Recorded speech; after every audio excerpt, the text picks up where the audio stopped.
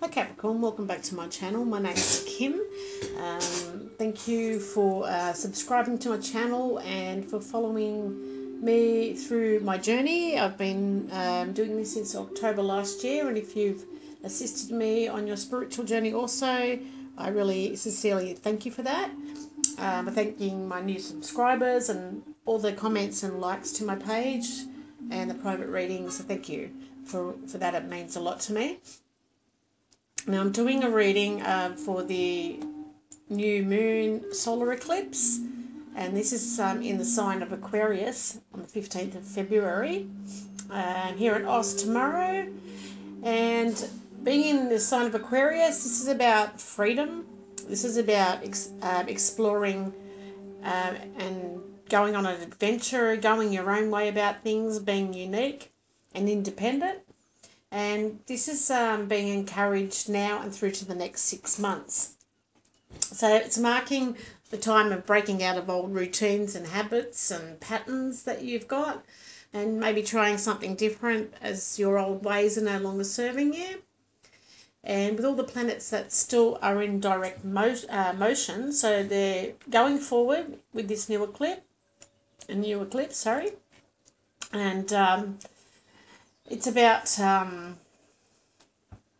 embracing a new mindset, and we've got the Sun and Moon conjuncting Mercury, and this is about activating your intelligence and your wisdom, thinking things through with clarity before you rush into any decisions, and embracing your new mindset that you put into play. We've got Uranus sextiling the Sun, Moon and Mercury in conjuncting this. So this is about receiving news that's exciting, having conversations with stimulating people. You've got the freedom of choice, and also it's about being excited about trying something new and fresh. We've got Mars squaring Neptune, which is about your energy being lessened, with Mars wanting to go into Neptune's territory. It's going to wake up your spiritual gifts and philosophies. And then we have the Sun and Moon squaring Jupiter. So this is about expansion, and it's also about being grateful for your new opportunities and adventures that you're embarking on, and being thrilled about your newfound independence and being able to explore things in a way that you've never had before. Then we have the Venus, the planet of love. It's sextile to Saturn. So this is about you wanting companionship, Capricorn. And this is about couples maybe taking things to the next commitment. It's a deeper level of commitment. And also you wanting to be loved for who you are, not what other people expect you to be. And it's also beneficial to your finances, where you can take that more seriously and aim for your future. Maybe some are aiming for their retirement, so it's being a bit more serious about your finances. So the theme will impact you for the next 6 months, and the next eclipse cycle is July and August this year. We're in a new birth moment, so we're still in the 11 universal year, which is about double new beginnings. Now I've picked the card from the Lenormand deck as the underlying issue is the key here, and this is about what is needed, what is important to you, and what is significant around this period of time. This is a success card. It's about your destiny. It's spiritual guidance with the divine, and it's the aha moment. So it's about you having great ideas and finding solutions to solve situations or people. And we have the moon in Capricorn in your second house, and this is in your house of income and money.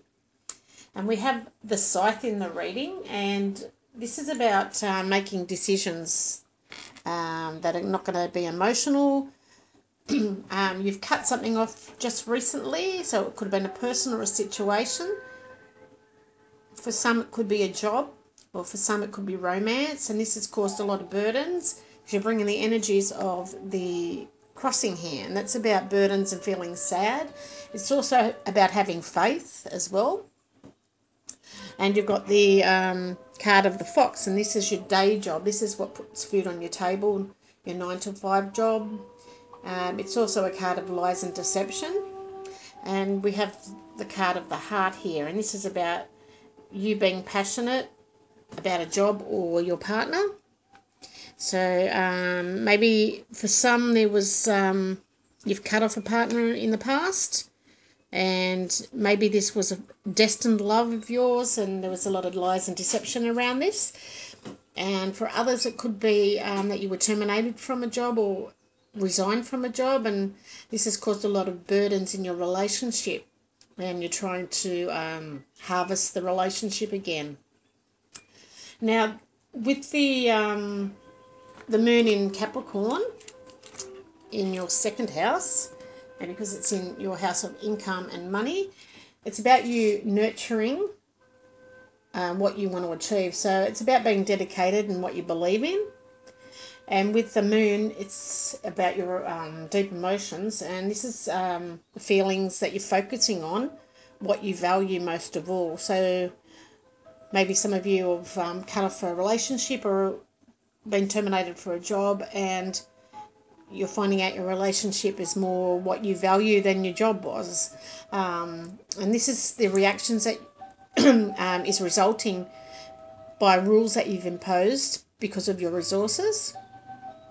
So maybe you've spent your resources and it's just not sitting with the energies of your partner.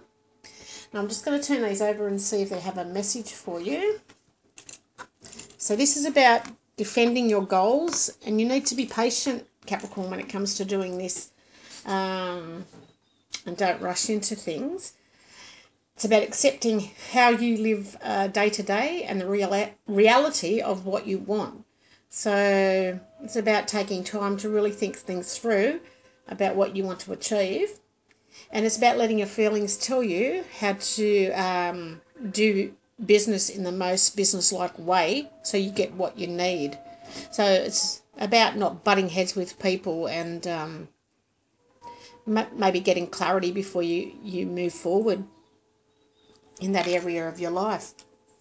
Now I have pulled a card from the Animal Tarot deck, and this is the Five of Autumn. It's the Manatee, and if you notice, this Manatee is heavy, so this maybe what's slowing you down in some way, but it's saying that you're focusing upon a negative situation, or you're just worrying about money or your career, and this is going to block your progress, Capricorn. So you need to have trust and faith, like I said with the crossing here, because you're at a low point right now. It's not the best time to start your own business if you become unemployed, or it's not a good time for you to become self-employed. So you need to be patient and sit and think things through positively.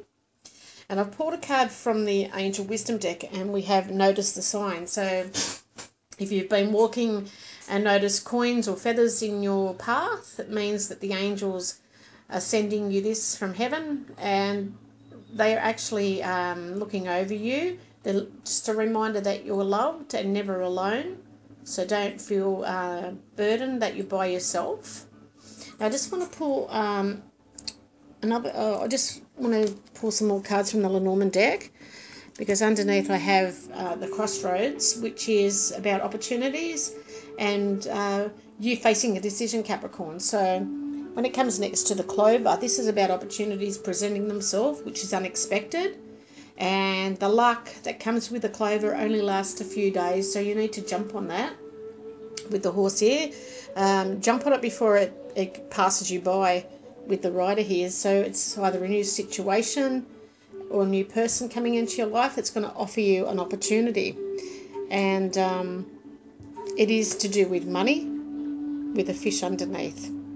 So I hope this has been beneficial for you. Just make sure you notice the signs and know that the angels are with you on your journey. They're sending you reminders to let you know that you're loved and never alone. And it's just asking you to be patient while you think things through thoroughly and maybe come up with some new ideas. Well, I hope this has been beneficial for you, Capricorn. I will be back with your March romance reading. Take care now.